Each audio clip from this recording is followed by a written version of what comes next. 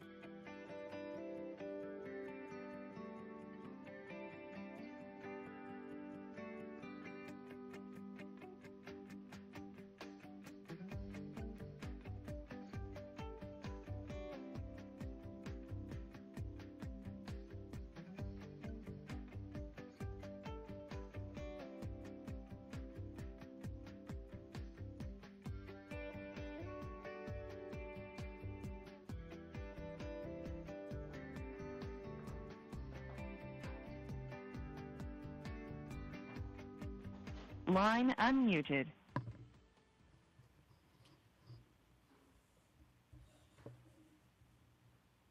Good afternoon, and thanks so much for joining in.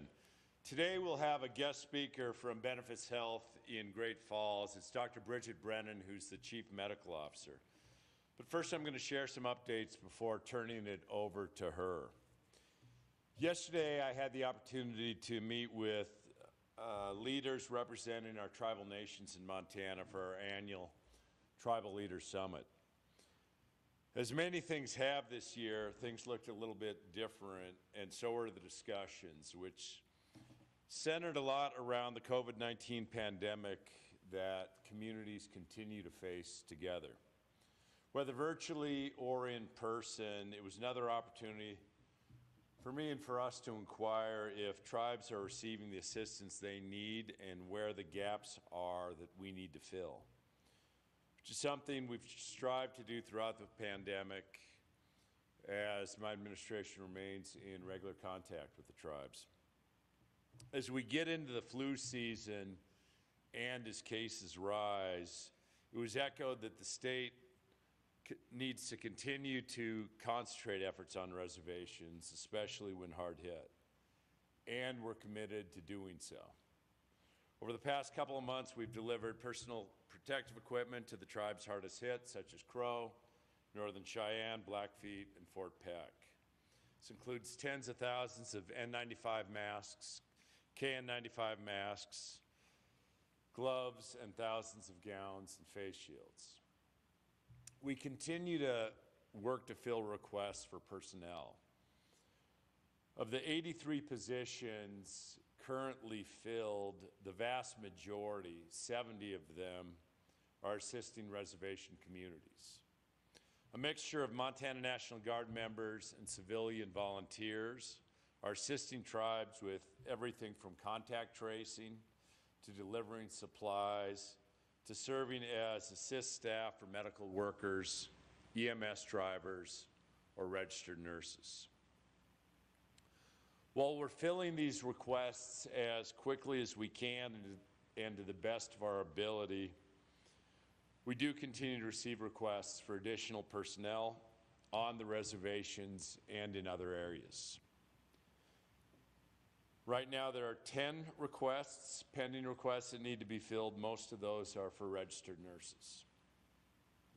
We already have strains on our healthcare workforce, and that will continue to grow with increasing hospitalizations at our critical care facilities and our smaller hospitals across the state. We recognize the pressure that it's putting on our healthcare workforce. We've worked to source healthcare workers with limited success to date, and we know that the need will continue. We've exhausted the unemployment and volunteer database for volunteers to work in Montana. We've sent out a request nationwide for National Guard medical staffing to date with no results, and we continue to work to expedite the training of CNAs who can join the workforce to reduce the workload on our nurses who continue to serve on the front lines during this pandemic. I'd ask first if you are a registered nurse, licensed practical nurse, paramedic, EMT, CNA, or contact tracer, and are able to join our workforce, please do consider joining our team. If you're a nurse, you can certainly reach out to the Montana Nursing Association and offer your assistance. You can also do so and find more information about paid volunteering and registering under Montana's healthcare mutual aid system through the state of Montana. This can be found on the Department of Public Health and Human Services website at dphhs.mt.gov/publichealth. We also know that some of our local public health departments have strained resources and need extra support during this time, including tribes. As we began our phased reopening in May, we had established a $5 million grant program for local public health offices using CARES Act dollars. These dollars have been used by tribal public health offices and local public health offices to support contact tracing, assist with case investigations, and help ensure that businesses are being compliant with following guidelines and have the tools to do so. Today I'm announcing a second round of the public health grants for tribes and local public health offices. Local public health departments that are in need of additional funds to assist with the important work that they're doing on the ground to try to slow the spread of COVID-19 will have the opportunity to accept a second round of payments. Local public health departments all across our state are doing everything that they can to keep us safe, and we need to continue to have their backs. These funds will help ensure that they can continue to hire additional staff if need be, or secure additional resources to assist with preventative measures. The funds have to be expended by December 31st, so we'll be working with local public health to get this funding deployed easily and quickly. We also continue to find Montana solutions to boost our test capacity. Increasing our options for testing helps ensure that we can keep turnaround times as short as possible, make sure that those who are in need of a test are getting one. University of Montana Lab has come online with the capacity to initially test just 40 to 50 samples per day, with the intent and plans to expand to 1,000 tests per day as soon as possible. Being one of our great universities, they certainly have the laboratory expertise and research capability necessary to contribute to Montana's COVID-19 testing needs. Initially, they're focusing on the testing needs of their campus and then expanding to statewide testing requirements. And they continue to work diligently through the staffing and equipment needs to grow capacity. Additionally, Montana State University will be announcing this week that they were awarded a $776,000 research grant from the state to develop a faster saliva-based testing methodology that will complement the nasal swab PCR testing the state's already been relying on. The PCR testing being conducted at our state lab, at the MSU lab, and at our contracted lab, MACO, will still be the primary means of testing. Simply, once validated, this new test will again greatly expand our in-state testing capacity.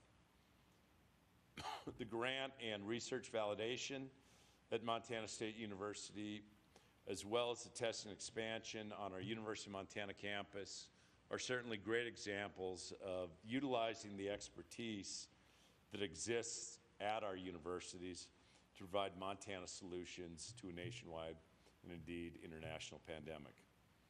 Our universities, our local public health departments, and our healthcare workers are stepping up in incredible ways right now to do everything that we can to keep combating this virus. But they will be much more successful if all Montanans are playing on the same team. Local public health officers can't do their job, which is to keep Montanans safe from the spread of communicable disease, if businesses aren't all following the same rules or Montanans are disregarding basic preventative measures. ER doctors and nurses can't do their job, which is to provide the best care possible if this disease continues to spread at significant, indeed alarming rates. I'll now turn it over to Dr. Bridget Brennan, the Chief Medical Officer of Benefis, who will share her experience with this public health crisis, particularly as Benefis Health System sees an increase in hospitalized patients from Great Falls and the surrounding region. Thank you, Dr. Brennan, for being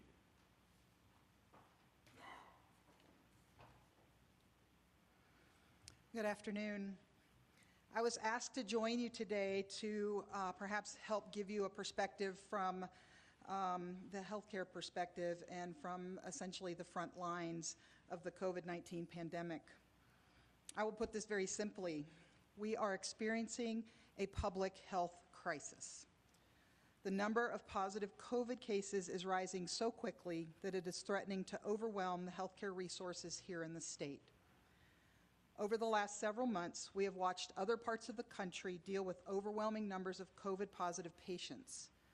Until just recently, the state of Montana really hasn't had that many patients compared to other parts of the country, leading many to believe that this really wasn't such a big deal after all. Why go to such extremes when we really don't have that many patients? Over the last few weeks, that situation has clearly changed as we have seen drastic increases in the numbers of COVID-positive patients across the entire state. The purpose behind the stay-at-home orders and the restrictive measures that were put into place has always been about keeping the virus from spreading too quickly so that the number of people who require hospitalization don't get sick all at once and overwhelm the healthcare resources. Over the last couple of weeks, you've all heard about our area hospitals reaching or exceeding their capacity. At Benefis Health System, we began to see an increase not only in the number of hospitalized patients from Great Falls and our usual region, but we were also seeing an increase in the number of patients transferred to us from other parts of the state where ICUs were full.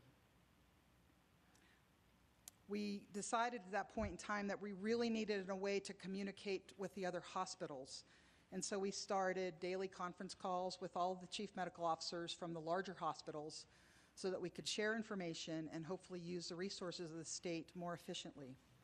I'm really grateful, actually, to all of my colleagues across the state for participating and for trying to do the best we can for the patients in Montana. Working together like we are helps us then assist our smaller facilities and our critical access hospitals across all the regions. We can only do so much. We have to look to you, to the public and the citizens of Montana to help us slow the rate of spread of the COVID-19 virus. We hope to have a vaccine soon, and sooner than we've ever been able to produce one, but the timeline is still unclear. We really need your help with the things that we know work. Wash your hands. Don't go to work if you're sick. Avoid large gatherings where the virus can spread easily. Keep your distance, and when you can't keep your distance, wear a face covering or a face mask. We know these things work. Back in the spring, when we were in the midst of the flu epidemic, it was stopped in its tracks, and it was because of these measures. I really appreciate the opportunity to speak to everyone today. Please continue your support of your healthcare workers across the state. We need it actually now more than ever. Thank you for your time.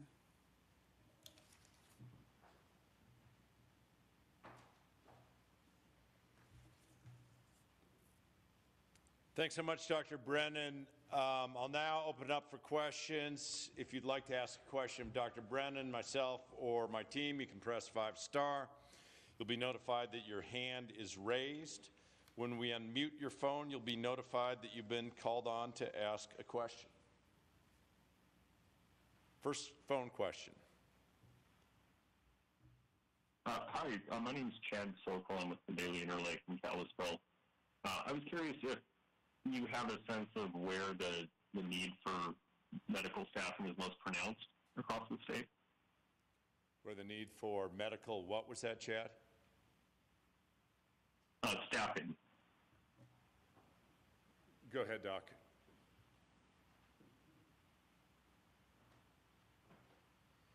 The simple answer right now is all over. There are a few hospitals. I think this morning's meeting, Dr. Brennan, when we were talking, it was 4 of the hospitals were at or above capacity for their staffing beds. That doesn't mean they have some ability to do some surge. I think all the hospitals that reported this morning, and these are just the PPS hospitals that have been involved in this, not all the critical access hospitals, but we do have the data up on the website, were at least at 70% or higher. So there is need all across the state. Some places a little bit more than others, but the way this is moving, I think we just need to be prepared for the state.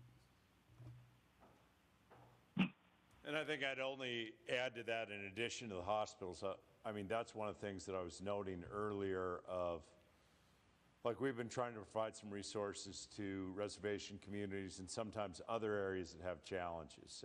And that's with 83 volunteers, and just because the vernacular can get a little bit odd, like when we're calling for medical volunteers, it's not that you won't get paid, but it's individuals that are willing to go to another place other than where they're living and do some work. And that can be on, in a relative sense, short-term assignments. We have both volunteer, folks from the private sector and also members of the National Guard. But, and I guess I'll only also note, because I did mention that, like, we put out a mutual aid assistance request to other states and haven't gotten anything back. Montana's certainly not the only state that is facing sort of the challenges with healthcare and the healthcare workforce.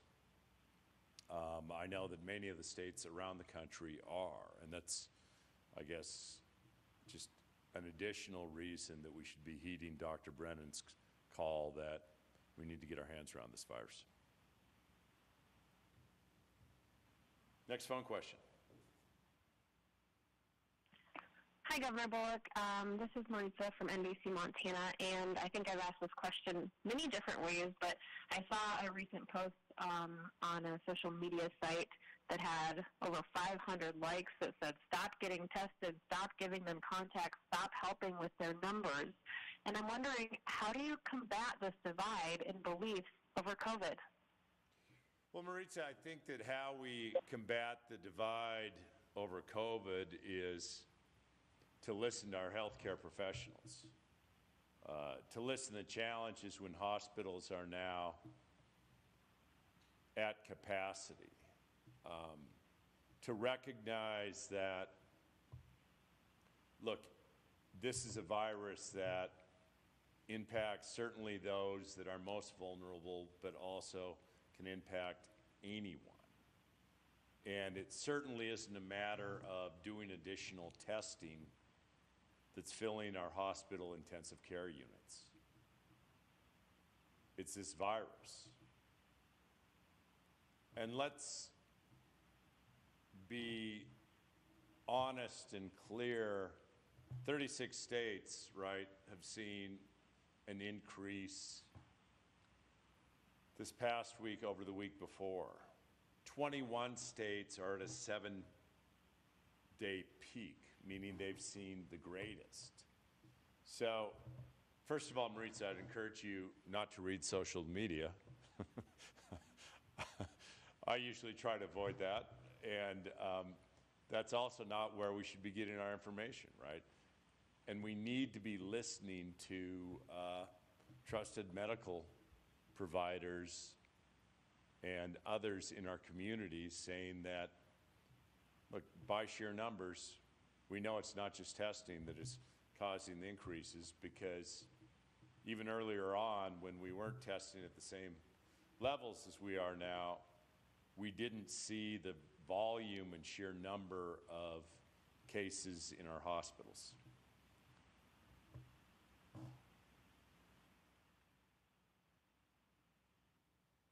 Next phone question.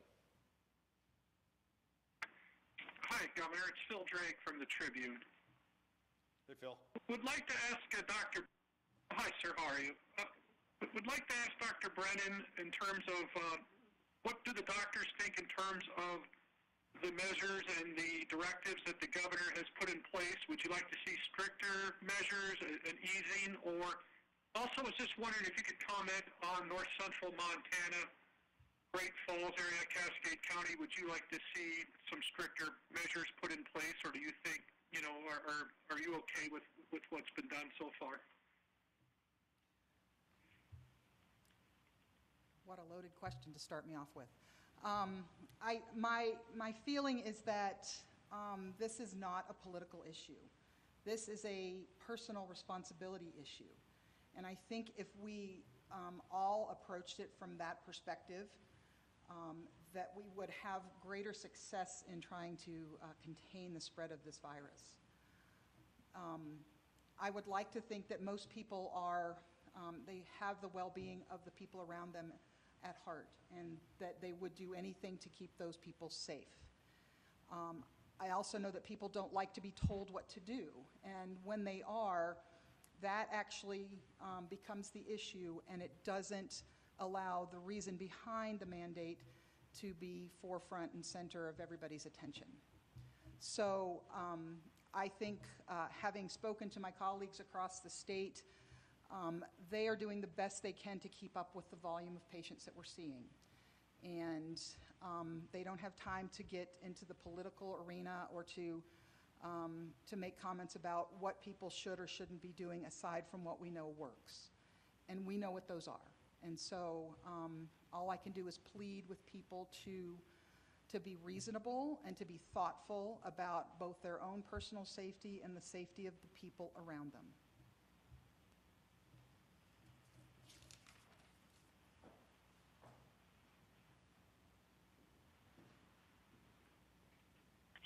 Hi, this is Rachel Kramer from Yellowstone Public Radio. I wanted to ask two questions. One of them, Governor Bullock, is when did you put out the mutual aid request to other states? 3 weeks ago, maybe? Yeah, about 3 weeks ago, Rachel. Okay. Okay, great. And then my second question is, I saw that the White House Coronavirus Task Force is recommending that Montana utilize every PCR machine in the state for COVID-19 testing. You talked about increasing testing with the universities. Is that something that you would consider doing with private companies or basically any lab in the state that has that equipment? Yeah, Rachel, a couple different things. One of which is in order to make sure that you have that PCR and you're utilizing it, it still has to be a CLIA lab, which is a certification that occurs. And like that's what we did with Montana State University and University of Montana. But the fact of the matter is that we're not having bottlenecks when it comes to testing capacity right now. So it's great to get University of Montana online, and there have been times throughout this where we've also ran some tests through some of our hospitals, other PCR machines. But my greatest concern right now isn't testing capacity or testing supplies. It's all of us trying to get our hands around this a little bit better so that we're not having as many positives. Oh, Mike? Great.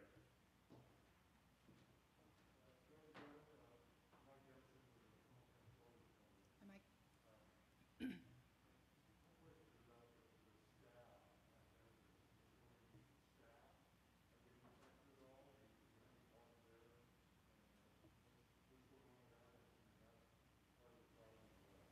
It is part of the problem, and the question was if we have staff at Benefis affected, and we do. We have a number of employees who have been affected and are out, and that in turn will affect our staffing.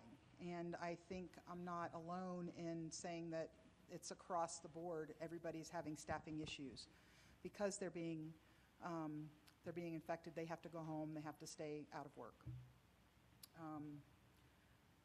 It's something we're certainly dealing with, but yeah, it's having an impact. And they're not getting sick at work. They're getting sick outside of work, home, grocery stores, gas stations, bars, restaurants. They're getting sick and then coming to work. And hopefully we've been able to put enough protection in place at work that we're not exposing other employees. Can I answer your question? Another question for you, Doctor. I won't go anywhere. Yes. This is John Riley with Montana Television Network. Hi, John. Earlier, you painted a pretty dire situation with your warning about this being a health crisis. Mm-hmm. If we do not change, what is that going to look like in our healthcare system, and what is that going to mean for Montanans? If we don't change and we don't get a hold of this, as we go into cold and flu season, where we traditionally see higher numbers of admissions to the hospital, we're going to see more and more hospitals reaching that capacity. We're going to see ICUs that aren't going to have beds for patients that need them. And that in turn is going to funnel down to the rest of the hospital system to where we're holding patients in the emergency department. Or we're not going to be able to accept a patient from Browning or from some of the smaller critical access hospitals that usually rely on us to help them. And so like I said earlier, it's all about slowing down the spread of this. If we can slow it down, fewer people will need hospitalization at once. And we can do that. We can handle that. But if we get overwhelmed, it's going to gridlock the entire system. And so that is my plea. I don't expect it to be wiped off the face of the earth instantly. I just need it to slow down a little bit so we can keep up with it.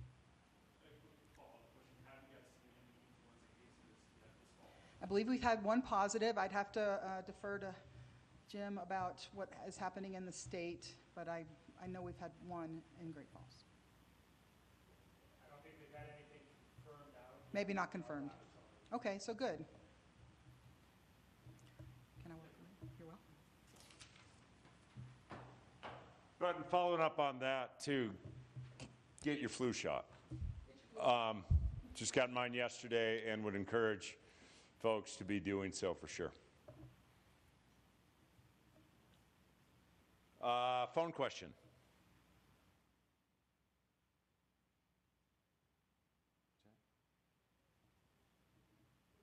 Oh, they left the queue. Any other questions? Again, thank you very much, Dr. Brennan, for coming down from Great Falls this afternoon. And I hope that it is one more encouragement to say that, look, as our hospitals are all having calls together each and every day saying how can they best manage what is hitting parts of our state so significantly that they know that they have to be doing this together. Just encourage Montanans to view this as something that we have to do together as well, to, as Dr. Brennan so aptly and eloquently said, slow the spread of this virus. Thanks so much.